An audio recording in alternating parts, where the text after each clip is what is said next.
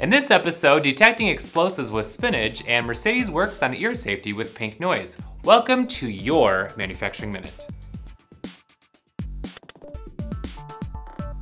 Researchers at the Massachusetts Institute of Technology recently hacked spinach to get it to function as a sensor.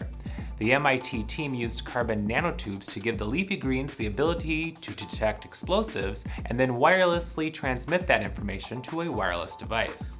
How, you ask?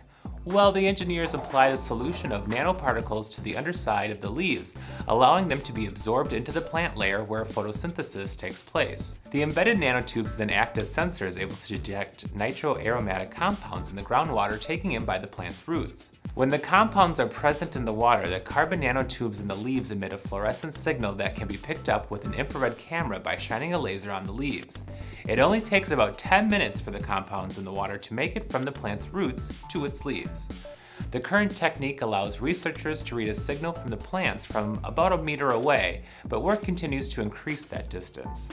Researchers are also looking into the possibility of bionic plants that receive radio signals or change color.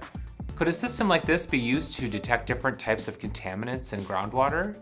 What about using it for an early warning of chemicals leaching into the ground? Tell us what you think by leaving your comments below. A new innovation in automotive safety is hoping to keep ears safe in the event of a crash.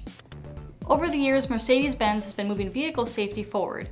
In 2002, the company unveiled its pre-safe system, which is a series of measures that go into action once the vehicle detects that a crash is inevitable. These safety measures include tightening seatbelts, puffing up seats, and closing windows. All this happens in just 150 milliseconds. Putting that into context, the blink of an eye is 100 milliseconds. The latest addition, Pre-Safe Sound, has been rolled out in the 2017 E-Class Sedan's Intelligent Drive package.